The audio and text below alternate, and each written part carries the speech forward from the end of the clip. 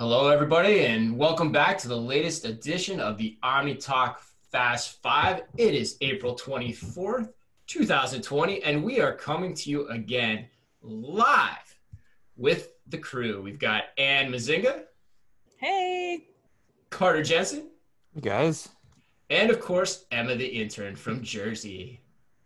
Hi, everyone. Hey, how's it going? All right, man, we were just saying this week, for me, I don't know about you guys, but this week has been so fast. Like, it's Groundhog Day, but man, things are just moving at such a fast pace. How have you guys been? And what's been something that struck your fancy this week? That struck my fancy? Struck your fancy. I just love that expression. My going list When of did your things whistle? Chris says. Yeah. Oh, God, I definitely don't like that one. What struck my fancy?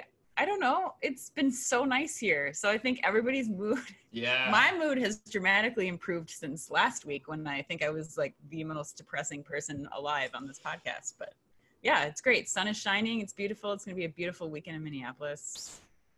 It's great.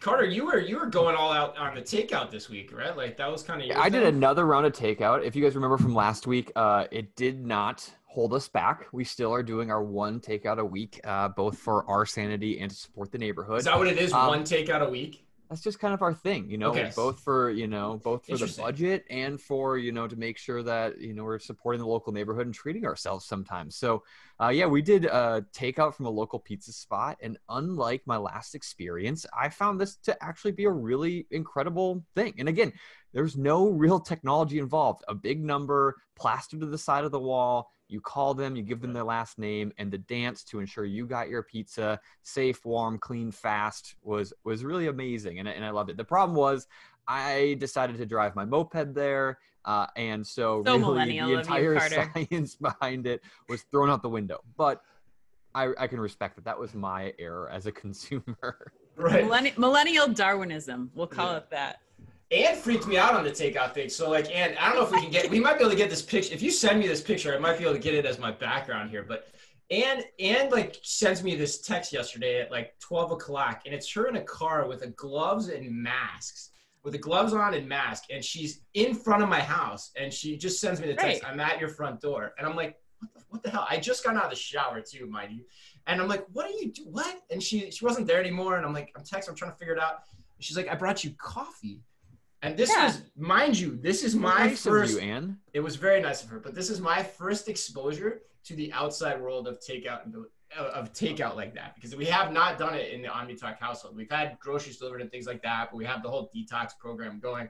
But we basically been shut-ins for like 7 weeks, and so I had to go through this whole thing about mentally. Okay, am I going to drink this coffee? Did Ann really wear the gloves? Did she really wear the mask the whole time? Or was that Oh my God, I sent you photographic evidence for that reason, so that you would make sure that you knew. I even sent wet wipes. I took wet wipes with you, knowing that you likely would just completely dump out all the coffee. But you know what? It's a thought that counts. I wanted to support our local business, a coffee shop that is doing a really good job of takeout. So yes, I brought you coffee, knowing full well it could be poured directly down the drain. But yeah, I don't know. With all this things going on with deepfakes, I'm not sure how much I buy that picture. But Emma, what's the latest out of God? What is just a tough area in the world right now, which is New York, New Jersey. How are things there? What's the mood of the room out there, so to speak? Well, it's pretty much the same. I mean, our weather went from being really nice to kind of being really terrible. So that's been unfortunate, but it's just kind of the same old, getting used to everything. Are people starting to take is there like a deeper breath that's coming from people? Like I know like the number of cases have started to kind of go down, or the number of new cases have started to go down. Are people feeling a little less or a little more relieved in a sense, or is it, still pretty heightened comparatively to where it was say 2 or 3 weeks ago? I would say people are a little bit less concerned, and the anxiety has decreased a little bit, but still I think people are really prepared to be in this for a very long time. Very long time. So they're still thinking there's a really long road ahead. Got it. Makes sense. All right. Well, we have what I think is going to be an awesome show today, because there are a lot of hot topics that some of which have to do with coronavirus, but many that actually don't, that are just very impactful for the future of retail. So to give you a little bit of a tease, we're going to talk 7-Eleven. We're going to talk Ann's favorite retailer, Kroger, and Emma might even bring up the Krogie. What is it, the Krogies? Yeah, that's what it is. We've got Google making the news, Facebook as well. Again, Google, Facebook leading the news in retail. And then a fun story at the end around Hy-Vee. So stick around for that one. First, gotta give a thanks to our sponsor, and our sponsor this week is Trigo. So Trigo is developing the most advanced AI and computer vision-based checkout-free system for the grocery industry. Using standard cameras and proprietary algorithms, Trigo converts real-size stores, introducing a frictionless shopping experience. Together with Tesco, Trigo is currently piloting the world's largest checkout-free store. To learn more about Trigo, you can visit www.trigo.tech. And cool, fun housekeeping note, actually Trigo's CEO, Michael Gabai, will actually be on stage at Virtual Shop Talk next week. So you can check him out, hear more about Trigo. Believe it or not, yours truly is also anchoring Shop Talk next week. So I am the finale presenter with Melissa Gonzalez of the Lioness Group next week. Right now, there's about 6,000 people set to attend the conference. So we're getting ready for that one. Melissa and I are kind of putting our topics that we plan to cover together as we speak. So hopefully everyone listening will register for Virtual Shop Talk. It's next Thursday. All right. Well, I want to get to the headlines, but the other quick shout out I want to give is there was a huge announcement in the world of Walmart this week. So Walmart has a new CMO, and that is William White, who is formerly of Target. He was formerly a senior vice president at Target. I just want to say shout out to William. I've known him for a really long time. He's a good friend of mine, a friend on Facebook. He's a really good dude. This is a great hire for Walmart. Kudos to them for poaching this talent. William is one of the smartest guys I know, but the other thing too is he's incredibly well liked. And I think when you look at how well somebody can function and succeed at a company like Walmart that is so big and just presents so many challenges, that is a huge, huge asset to have. So I think for all of us here at Army Talk, wish him the absolute best because, hey, like we've said before, America needs Walmart now, and they need Walmart to do really well. And we've been very inspired what they've been doing as in terms of what they've been doing as of late. All right.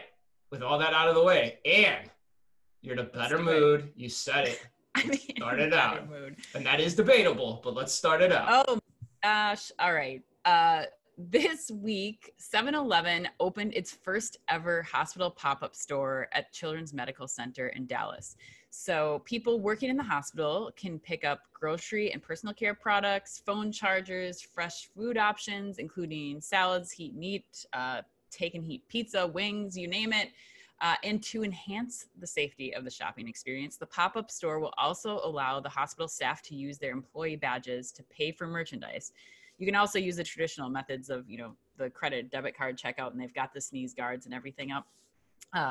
But they also have announced that within the next couple of weeks, they're also going to add their frictionless and contactless mobile checkout feature at this location. So the customers will be able to shortly scan and pay for their purchases on the 7-Eleven app or mobile devices, which I think this is a huge announcement. You look at what they were able to get up and running in 2 weeks in a place that, who's more deserving than frontline workers in a children's hospital, and just what they've been able to accomplish, get set up, even though they aren't rolling it out with the full contactless payment like they probably wanted to in this initial concept. They've done quite a ton this in such a short amount of time to just get the concept out in front of people, testing, learning. And what I think is even bigger here is what this might mean for the future of what a 7-Eleven store looks like after COVID. They're doing this as a test to learn more, but what does this mean for future footprints of 7-Eleven? I think I'll put that question out there to you guys and curious what your thoughts are on this pop-up. Yeah, Carter, why don't you take this one first? I would say just walk out just in time, right, to steal something from Amazon. We've been talking about the evolution and the innovation that's been coming from 7-Eleven now for the last, 4, 5, 6 months. And now what's crazy is that they're actually taking it into the epicenter of a place that needs it most. So it's not necessarily, obviously it's clear that these frontline workers need the support from a C-store standpoint and all the things that they can offer. You talk about food, groceries, basic needs, all that kind of stuff. But then you combine it with the technology and the innovation that they have been working on now for 4, 5, 6 months. And not only do you have a convenient solution, you have a solution that maintains the safety standards and the safety, kind of the critical infrastructure that these people are going to need to rely on in order to keep this store safe in the new environment that they're about to go in on. So I think it's amazing. I thought the other thing that came to mind for me was just how easy it is to replicate these things around need areas, right? So you look at a smaller footprint providing things like hot food, even like they've been doing this across multiple countries around the world for forever. And so now all of a sudden they're saying, well, actually it's not that hard to pop up an entire ecosystem right in the middle of a hospital. And I think you'll expect to see this in other locations as well in the coming weeks and months. Yeah, Emma the intern? What's what you kind of take up the youngest member of the OmniTalk crew here. What's the take generally on what's your take on the story, and then what's your take on 7-Eleven in general? I've never been to a 7-Eleven. What? I don't even know where one is. But okay. Like there's none here. I've never seen one in Minnesota. I don't know, but I did volunteer at a hospital in high school, and I think that having a pop-up convenience store is like amazing, because usually hospital cafeterias, they are depressing and sad places, and to have something reliable and probably about as safe as possible, I think that that's going to be really, really great for hospitals going forward. Yeah. Interesting. Okay. Interesting. So it was not on the Gen Z Richter scale before. Now it is. The other thing I'd say about this story that I would add is, I'm curious what you guys think on this too, is I don't think this story really has that much to do with COVID. I mean, I think it has to do with COVID in the sense of like it's happening right now, it's contemporary. But really, when you look at what we've talked about with Amazon Go and where Amazon Go has tried to take that strategy and what 7-Eleven has tried to do alongside of Amazon Go's efforts, this makes a ton of sense. Like, what was the last thing we heard? And we've almost kind of forgotten about it because it happened right before all this started. But Amazon Go was licensing their tech to airports, right? It's the same type of thing. So when I start to think about, okay, people are using their badges to pay, well, where are all the other places we can have these type of micro experiences? Hospitals, like Emma just said, and you guys have said, is one. Airports, airport employees, all kinds of things in terms of that could happen as well. Office buildings, gyms, there's all kinds of things where this type of understanding and infrastructure, if you learn how it works, could start to be used and deployed, throughout the world. Really, that's the crazy thing about this. So what it tells me again is that Amazon and 7-Eleven are so far in front of their brethren on these types of concepts relative to anyone else. Because quite frankly, where else have you heard about any experimentation on this type of scale and trying to attack and attract this type of customer? Yeah, and just the general flexibility of the concept right now. 2 weeks. This pop-up got put up in 2 weeks. And I think outside of like the physical structures that you're talking about, Chris, like office buildings, airports, those kinds of things, you start to look at what they might be able to do at, say, Coachella. Now that they can put up a store and you've got wristbands already paying for things as you go throughout the experience, like this is positioning them to start testing other things, food festivals, like all these other kinds of things that are of a much more temporary nature than a more permanent setting in one of those spaces, I think. That is an amazing point. Yeah, I haven't even thought about the festival side of things. I mean, I guess, from my perspective, when you're willing to do this, if you're watching at home, and that's how I'm getting my groceries now with Ann in a mask, anything is possible. So let's hit the next story here. Who's got it? Emma, why don't you take us to story number 2, headline number 2? Yes, Kroger has created a coronavirus crisis guide, which is a grand blueprint for retailers, restaurants, and other sectors as they work towards reopening. Kroger's blueprint for businesses includes actionable recommendations and learnings that the company has applied in the last 6 weeks to safeguard its associates, customers, and communities. So I love Kroger. I don't even know if I've ever been to a Kroger either, but I'm just obsessed with them. I don't know if I've ever been to one. That's so awesome. Well, it's authored by the Krogies. Yeah, right. This report was lacking a lot of the Krogies, Emma, I have to say. They didn't go full force on that. They could have, yes. So here's the thing about this one. Yeah, they definitely left that out. Here's the thing about this one. So here in Minnesota, actually yesterday, it was announced that we're starting to look at businesses reopening with a lot of stipulations, right? They have to fill out forms, they have to put plans in place, et cetera. And I think you're going to see this need grow for businesses, retailers, looking for information on how do we best safeguard our employees, our shoppers, and our community. And not only is it going to be the right thing to do, the thing that you should be doing, it's going to be mandated by law. And I think that if anyone can publish a source of reliable information, it's a retailer like Kroger who's gone through it and who probably has unfortunately learned from their mistakes over the last 6 weeks. And I'm fascinated to see what this actually looks like. Now, like I said, I haven't seen it, so I can't necessarily put all of my weight to say this is a beautiful document that's going to solve everyone's world. But Emma, you might have, right? I did. I went to KrogerBlueprint.com, which is where it is. They also have it in their Instagram bio. And it's about a 17-page just PDF. It's super simple. It's written so that anyone can understand it. But they have links in there that direct you right to a Google Drive where you can get all of these downloads of signage. They even have free little audio bits that you can play in over your sound system. And it's amazing. I mean, it's not the prettiest thing that ever lived, but the information is there. And it even has questions for managers to challenge them to see how they're doing and how they can make their stores as safe as possible. And you read it too. You had some big take. You thought it was pretty interesting. I remember you read it in pretty great detail too, and we were talking about it yesterday. Yeah, I think there's been a wave of thoughts about this approach. The first headline, it's nice PR move, Kroger. This is a brilliant move of you extending the olive branch, not just to the rest of the grocery industry, but really, as Carter was kind of mentioning, this is a blueprint. Grocery's kind of leading the way because they've been so impacted by the virus for how the rest of retail and businesses in general, spaces in general, will have to function once they start opening back up. So I think this is a helpful guide. The other thing that I think is important to mention in this is that Kroger is also, internationally recognized. So their scope really goes beyond just the United States. And so I think when you start to look at putting something like this out there for mom and pop bodegas, whether they're in Germany or Italy or, the UK, to be able to have this as even just a resource to start off of is really helpful. And I commend them for the kind of hustler startup nature. They put a WordPress page together that's hosting this thing. So they didn't go through all of the corporate ladders to get this out. You can tell that they really put an effort forward to get this information out there.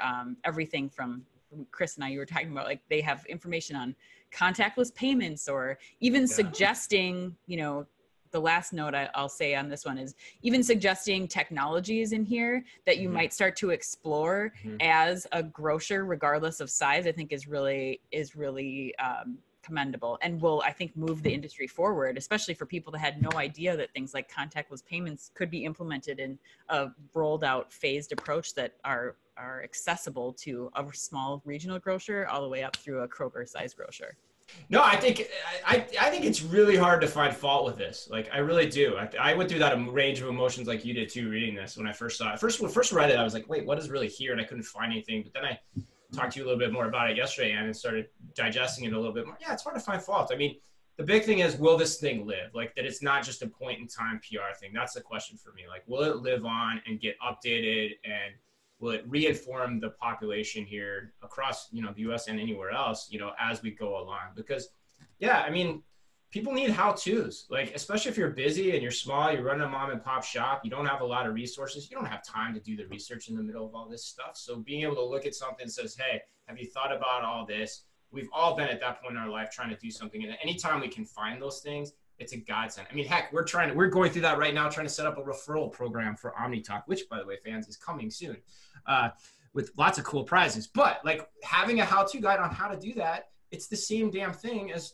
trying to understand how do you operate under this type of situation. And lots of people are experimenting with different stuff, even to Carter's example in the beginning, ordering pizza. All right, let's do story number 3. I think I've got this one. And story number 3, this one is big, folks, and there's a lot of dynamics to this, but this is about Google. So Google makes product listings free on its shopping service as it takes on Amazon. So according to Ad Age, Google will now allow brands to post product listings on its shopping service for free starting next week as it tries to become more competitive with Amazon. Previously, the search giant required brands to pay for the listings per click. The move was announced last Tuesday. Now, it doesn't mean that there won't be paid ads in the service. Google will still charge for ads that appear above and below the listings, and brands can also still buy product ads that appear on Google's main search page. But this shows you that in this time, when all this is happening, that Google is still trying to go after the online shopping and marketplace business in relation to Amazon. So let's throw it out there. Who wants to go first? We've talked a lot about Google, right, in the last year, but probably not enough. And I think every time we bring it up, and I say not enough, it's not on us. I think it's on Google. We have consistently given them a little bit of trouble, saying, they're not innovating enough within the commerce space. They're losing. Remember that first search stat that we constantly brought up over the last year of like 60%, 70% of first product searches are happening on Amazon itself rather than on Google. And we really think that ultimately Google should be making more of a headway into this world. And I think they should be. Now, I think this olive branch or this innovation or this discount or however you want to call it, I think is them taking advantage of the time that we're in currently, taking advantage of the time when people are looking to figure out ways, or merchants are looking to figure out ways to get their product in front of customers in new and different strategies. And I think Google making it free is just eliminating another barrier, try to get more merchants onto that platform as quickly as they can. And they're going to make money over time through the ads and, through just more involvement within their platform. So I think it's a smart move. I think I've seen a lot of press about it over the last week, and I'll be curious to see how much this actually moves the needle. Yeah. And what do you think? Yeah, actually Carter hit on almost every single point that I had listed. One, I think I was actually surprised, Carter, to find out that now it's at 2/3 of customers are who search for products on Amazon. They're going to Amazon first. That was much higher than I had realized, I guess. I thought it was closer to half or a little bit over half. But yeah, I mean, you look at the conversion rate, like if you're comparing this to Amazon sponsored products, which is essentially the same product just on Amazon as Google's shopping ads, the conversion from the Amazon products is 100%. 100%. And so if you look at Google shopping ads right now, the conversion rate of buying those products is only 20%. So I think that, Wait, say that again, Ann, so everyone, I want to make sure I understand that too, and make sure everyone else hears that. So Amazon right now has something called sponsored products that they would publish once you search for a product. Mm-hmm. And then Google shopping ads right now that are the same equivalent. So if you search for something on Google shopping ads, these are the things that pull up as like the recommended products. Mm-hmm. So the conversion rate on the Amazon sponsored products. So when I search water bottles on Amazon, I get my thing, the Amazon sponsored product conversion rate is 100%. Google shopping ads conversion rate right now is only 20%. So I think that with Google removing that friction point of, like Carter said, just get your product on there. We get to test things. I think they're losing the pay-per-click money that they're getting from each of those merchants. However, I think this gives them a lot more runway as they start to expand that Google shopping ad platform, and then they can start to collect more money from the paid Google shopping ads that they could potentially get down the road from this. So you guys are pretty bullish on this then. You two are, you and Carter. So it sounds like you are, Ann.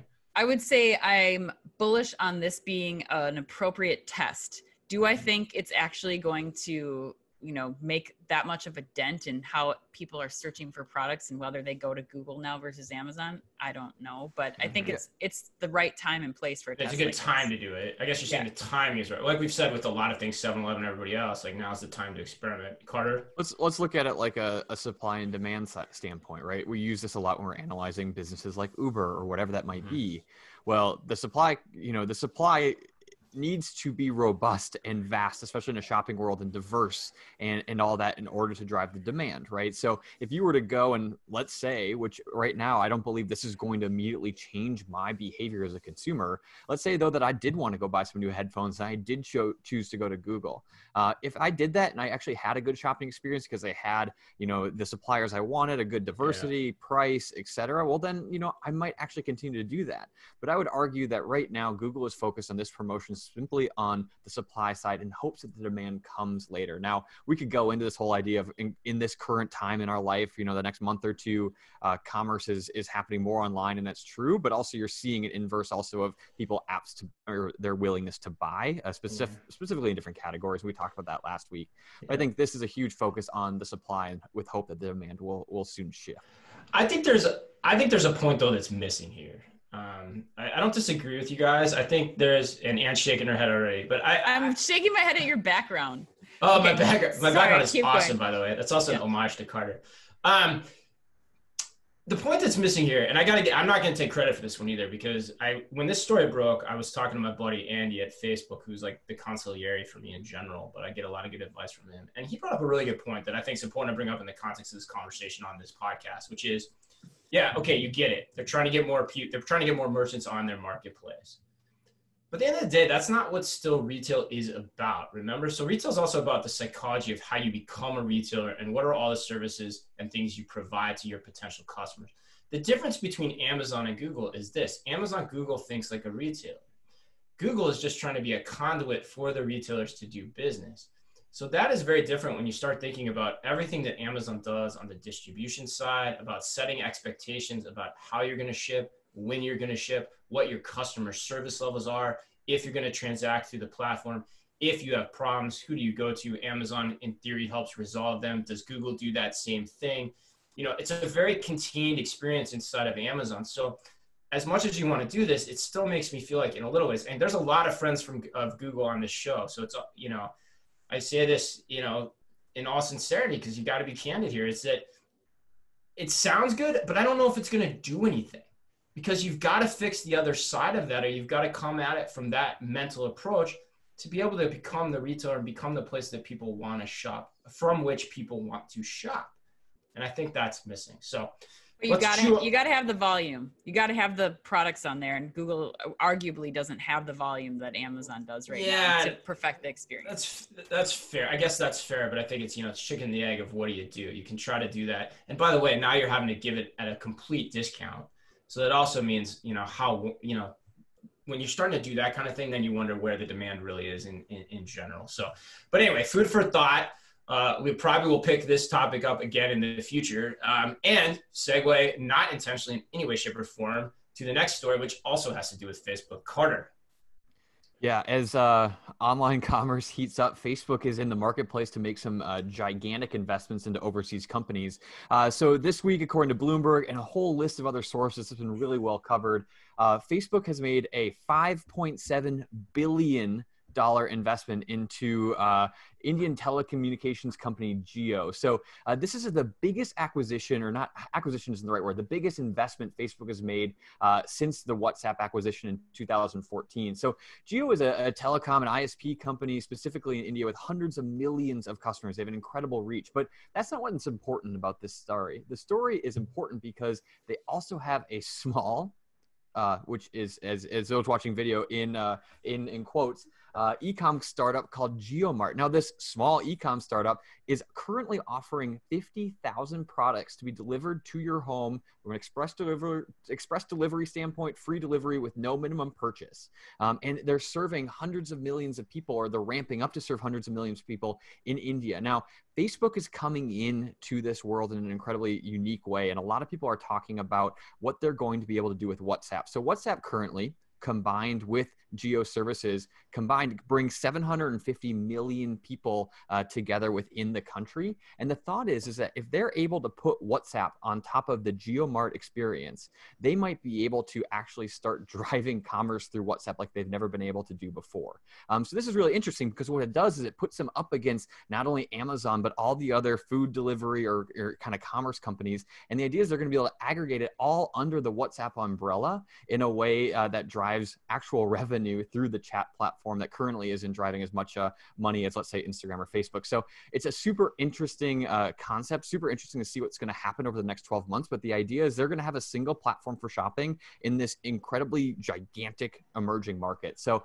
fascinating to watch, and it'll be really interesting to see how this unfolds over the next few months. Yeah, I mean, Carter, what do you think? What's your prediction here on, like, you know, because there's a lot of text commerce angles. We've talked about that a lot on the show. What is your prediction here for how, you know, you can see what Facebook's trying to do here, right? They're trying to understand, they're trying to get a foothold on that. They're trying to get a foothold on it in the biggest market. Like, at what point do we start to see that over here? Well, I think what's key about this is Facebook is coming in to add their user experience layer on top of a commerce engine that's already being developed by a different company, right? So what's important to note right now about Geomart is they don't even have an app yet. The app is still coming later this year. Currently, all of the orders have to be gone or have to be placed through their website. So what Facebook's going to be able to do is come on and layer in WhatsApp on top of this commerce engine that Geomart has been building and provide a user experience that hundreds of millions of customers already know incredibly well. So we talk about, you guys know I'm a huge fan of text commerce. I'm a huge fan of social commerce because consumers know the platform. I know Instagram. I know Facebook. It's taken a while, but we all know the Amazon app because Amazon spent hundreds of millions of dollars building an incredible, user-facing interface. Now, I think what Facebook's going to be able to do is they're going to be able to add that interface on top of this commerce engine and say, yeah, you can download the app, but why would you do that? Why don't you just use WhatsApp, the app you're using all day, every day? And what they're going to be able to do is they'll take a little bit off the top and start generating revenue from WhatsApp, which has been a little bit more difficult than the revenue generation models that you've seen on Instagram and Facebook. So I think it's a huge play. I think it's really smart. It's a way for them to get into commerce. And it's also a way for them to get into an emerging market in an incredibly lucrative way. And so to answer your question, coming back, I start to think like, how does that, I think this is a play to say, what can Facebook use in their current library of assets, right? So we all know Facebook assets incredibly well. We know how to navigate, a Facebook app. We know how to navigate Instagram because we do it for hours and hours a day. How can they use that familiarity? How can they use that trust? How can they use that, intuition that we've built up as users to generate commerce? And I think you're going to start to see those interfaces start to be built on top of commerce engines rather than companies trying to build their own app and teach a bunch of users how to do it. So I think that's what we're going to start to see. We'll start to see learnings from this rollout overseas start to come here, whether that's in WhatsApp or whether that's just baked into Instagram and Facebook themselves. Yeah, and a little bit goes, and that's why I think it goes back a little to what we said with the story on Google too, is that so meanwhile, you've got this happening in terms of what the story is in and of itself over in India in terms of how they're thinking about things. Then you've got what is going on over here, which is Facebook fortifying their marketplace, fortifying Instagram shopping, but doing it in a way that is quite different than what we just described with Google, where it is almost taking the position of how are we as the retailer, how do we coordinate these activities, more like almost eBay style, especially in terms of what they're doing with Facebook, to make you feel comfortable and confident that you're entering into a good purchase. And we are just the retailing platform that does that. And to your point, it's going to be interesting to see like how the different platforms for commerce as they emerge, whether it's text or something else, plays into what they're trying to do. So this story, while it's overseas and may not seem as important in COVID right now, this is probably one of the most important stories of recent memory because you're actually talking about something here that 5 to 10 years down the road could have a really big impact on how we all shop. Right. And what's important is, as a platform, remember what you're good at. What's Facebook good at? Building incredible user interfaces that are addicting and building algorithms that deliver exactly what we want when we want it, right? And they've combined those things with the immense amount of data they have on every single user. They're not necessarily good at this point at fulfilling orders or at creating product or whatever that might be. So leave that to a company that can do it and has built and made investments into that across the board and leverage what you're good at. And I think that's what you're going to continue to see, to your point here in the United States, of what they're doing with Instagram shopping, what they're doing with Facebook Marketplace, or whatever you want to choose. Like, it'll be fascinating to see how that continues to expand and how we might rely on these platforms for more than just seeing photos of our friends and family, but also potentially getting served items that we never knew we needed, as we've talked about before with Instagram shopping, but also maybe using WhatsApp as an incredible text-based ordering system for our groceries. And I think it'll be interesting to see how they start to leverage WhatsApp as a platform here in the United States to do that, just that. Yeah, awesome. Okay, awesome. Yeah. All right. Well, let's close it up here. This last story, we saved it just for Anne because she's the best at the stories that are just a little bit different. Hy-Vee has announced that they are partnering with DSW to have new shop-in-shops inside Hy-Vee stores. They are launching this at a time when they're going to have to start online because of the coronavirus outbreak. So they're going to start with a DSW experience on Hy-Vee.com, And then we'll move later into this year with putting these DSW shop and shops into more than 120 Hy-Vee stores company-wide. So I love this story. I think for me, if there's something that kids need and families need on a regular basis, it's food and shoes. And in a lot of those scenarios, the shoes, especially when it comes to kids, these things are last minute. DSW is a household name when it comes to this for dependable brand names, especially in the sneaker and shoe category. So I think this is amazing. It will help position Hy-Vee as they start to go after the Target and Walmart's share. When you start to think about how many things you can accomplish in one place, being able to go to a Hy-Vee who already has a lot of offerings in their stores, and now being able to have the shopping experience, especially once the DSW shoe pickup, you can buy online, pick up inside the Hy-Vee stores. I think this is huge. It's going to really help define, I think, what future grocery stores, big box stores, department stores, like what that definition is. So I'm giving. So you like this? You like credit. this? Yeah, So you're like this. Emma, the intern, Generation Z. Are you buying your shoes at Hy-Vee? No. Whoa, mic drop. Why not? I really like the separation of like food and apparel. I don't want to buy them in the same place. However, I think this is brilliant, like Ann said, for families where you want to just kind of get everything in one go. So if you have kids. But I mean, I haven't bought shoes in person in so long that I don't even remember. And I just don't want to get them at somewhere that I get my food. But what if you could pick them up? What if you just pick them up while you were at the grocery store? So you bought them online, but you get to pick them up while you have to go pick up your weekly groceries. With your sliced chub of deli meat. Would you do that, Emma? Sliced chubs aside. Yes. I think, like, I don't know. I like to buy my shoes from the exact brand that they come from, which kind of, like, makes me, like, a snob in that way. Okay. So I just don't want to pick them up either. I want to order them directly from their website and have them arrive at my door. Okay. Well, Carter, you're Mr. like order pickup now, backwards hat, millennial order pickup. Like, are you getting shoes for the missus at Hy-Vee? What do you think? I think it's easy to trash when it comes from, are they stylish or what's the assortment or whatever. But I think, over the last 6 months, we've talked so much about Hy-Vee has become this one-stop shop for families, right? It is the restaurant, the liquor store, all of the food, the take and bake, the et cetera, right? And I think, yes, it does seem kind of odd that shoes are the next thing, but and to your point, it's like, what do families need? It's shoes and groceries. And I think, it's funny and all, but there's some truth behind that. And I think the more that Hy-Vee is able to put into their footprint, the more value that stop's going to provide, and the more people are going to want to go to that location for that one stop. And I think no time is this more real than now, where people are trying, if you're going to go out, you're trying to minimize how many stops you're making. You're not just aimlessly driving around, making multiple stops at DSW, maybe going to the mall and then stop by the grocery store and then get some takeout on the way home.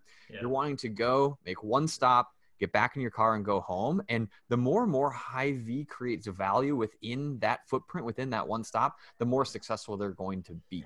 Yeah, absolutely. And you were, I think, the one that told me this too. So what else, who else? Hy-Vee is like the biggest franchise owner of Wahlburgers, right? Yeah. Correct me if I'm wrong. Yeah, right. The nation's largest franchisee. Yeah, they're the largest franchisee. And so, so they have a Wahlburgers now and a DSW. You know who else has that? The Mall of Frickin' America. So to Carter's point, I think what you're seeing here, and I think what you've seen in this, I think you've seen this trend for some time now, is you've seen it with Best Buy, say, with their shop and shops. The mall's just getting smaller, right? At the end of the day, we're time-starved, we're busy. And so if we're going to make that kind of trip, Hy-Vee, Walmart, Target, Best Buy, probably not so much, quite honestly, but those types of places, those one-stop shops, we're just condensing the size of the mall to make it as efficient as possible. And so, kudos to Hy-Vee for continuing to push the boundaries on this, but kudos to DSW too, because DSW is going to need the points of distribution. If those malls start to close, they're going to need these types of things. And so, Hy-Vee, you got Wahlburgers, you got DSW, I can pick up my meat. There's a lot of cool stuff that those guys continue to do. They're definitely, we've said about H-E-B too, but these guys are definitely one of the best retailers. But it just shows you the trend. I mean, if I had to make a prediction right now, I think there's probably going to be a regional grocer or a grocery first concept, more so than Walmart or Target, that starts to emerge, that kind of takes up the space vacated by the malls here over the next 10 or 15 years. All right, we're running a little long, so I want to close it up this week. Thanks so much for sticking with us. If you're live, we'll take your questions at the end of the show, so be sure to get those ready. And we've got a nice thing. We've got a few fun comments already from folks on our chat line. So thanks for that, making me laugh as I read those. But hey, housekeeping notes, great post on Forbes yesterday, already at 10,000 views. It's on what malls need to do before they reopen. I think there's 5 important considerations that they should keep in mind before they just rush to reopen and try to do a lot of activity without accomplishing anything for the long term. So you can check that out. We'll email that out again today. We have an awesome webinar next week too with Ali Ahmed of RoboMart. You might think autonomous grocery and autonomous grocery delivery are a little far out, but in reality, they're really not. It's something that every municipality, every locality can start experimenting with today. Maybe not in terms of the ultimate end state vision of how you and I would expect it, but there are things people can start to do right now this very second. So you're going to want to tune in for that. It's at 10:30 Central Time on Tuesday. We'll send the registration out in our email as well. So from Ann, from Carter, from Emma the intern in the great Garden State of New Jersey, as always, be careful out there.